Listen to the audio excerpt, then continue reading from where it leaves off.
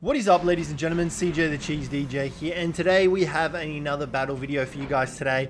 We are pitting the mighty Mosasaurus against the Kronosaur.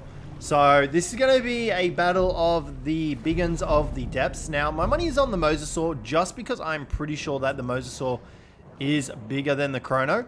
And you can see there is a comparison of the two of them. Let's just, we'll go into capture mode so we can actually see what's going on down here.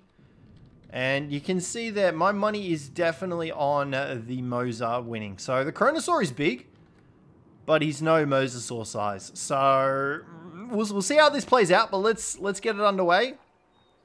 They should start having some issues pretty quickly. Yeah, you can see they shed. Now there are two Kronosauruses or Kronosaur. How's it go? Let's take a look.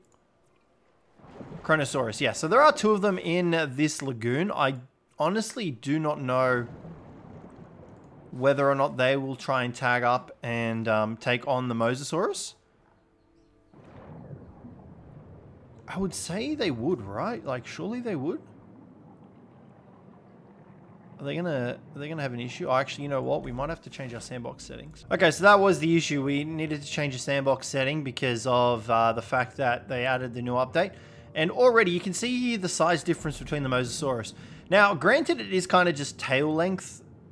I guess that makes the difference up, but like he's also a lot bulkier. So the Mosasaurus is coming in here for a nice chunky bite. Oh, it's not even a contest.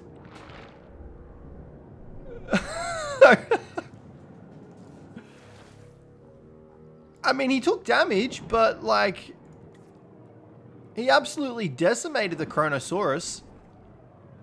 That went, I mean, I feel bad for the Kronosaurus. I want to see if he'll snap down on the other one, because there wasn't even like a wind up to the fight. He just went straight in and bit him. Alright, and here we go again. Yeah, the Chrono does get like a jaw lock on him.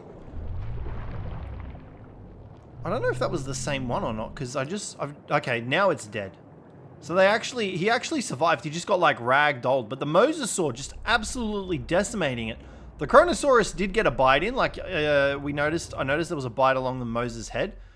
But damn, Mosa don't mess around. So he so far is the undisputed king of the lagoon so far. So hopefully you guys enjoyed this one. If you did, don't forget to leave a like, subscribe down below for more, and I'll catch you in the next one.